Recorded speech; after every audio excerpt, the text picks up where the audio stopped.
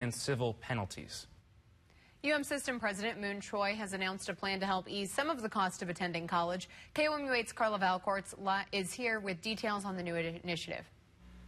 While tuition rates are on the rise for System schools, textbooks rates will soon be on the decline. Future biochemistry student Isaac Wright plans for the big bucks when he graduates MU. They all do, and parents hope for that, right? It's why Wright hopes Choi's new initiative will reduce the burden of loans and debt on college students. I hope that it makes college more affordable for more people and gives people more opportunity to further themselves in life.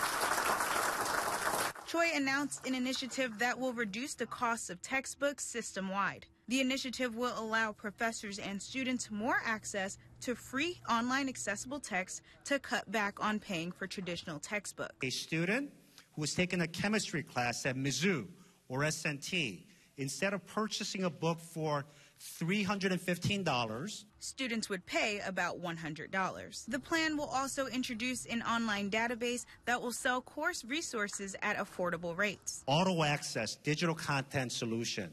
That's an innovation that was implemented by the University of Missouri. The plan will launch this summer, and Choi hopes it will accommodate general education courses. It's an initiative that has Wright excited about his future at MU. Go Tigers. Choi estimates the initiative will save students $7.2 million. In the studio, Carla Valcourt, KOMU8 News. All right, thank you.